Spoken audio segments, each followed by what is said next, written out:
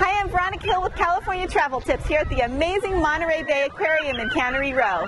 Almost 2 million people visit here every year, making it one of California's most popular attractions.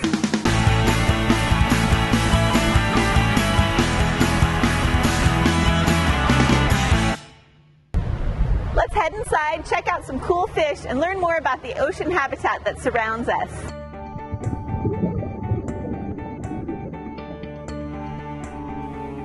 From the moment you step inside the former sardine cannery, you'll be hypnotized by pulsing and drifting jellyfish, swaying kelp beds, and colorful ocean fish.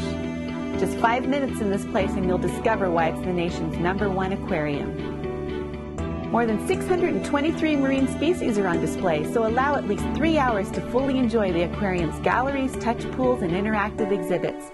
You can easily spend the entire day here.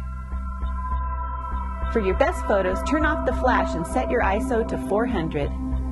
A few of the aquarium's must-see attractions are the outer bay wing, featuring one of the world's largest single-pane windows, the 3-story kelp forest, and the crashing waves at Splash Zone. The outer deck opens up to Monterey Bay National Marine Sanctuary, home to the nation's largest kelp forest and one of the world's most diverse marine ecosystems. The sanctuary runs 276 miles from Cambria to Marin, north of San Francisco. At lunchtime, enjoy your own picnic on the deck overlooking Monterey Bay, or grab a glass of wine and some fresh seafood at the sit-down Portola restaurant and cafe. If you want to avoid the crowds, visit during fall and winter or between 2 and 6 p.m. Tuesdays through Thursdays during the peak summer season.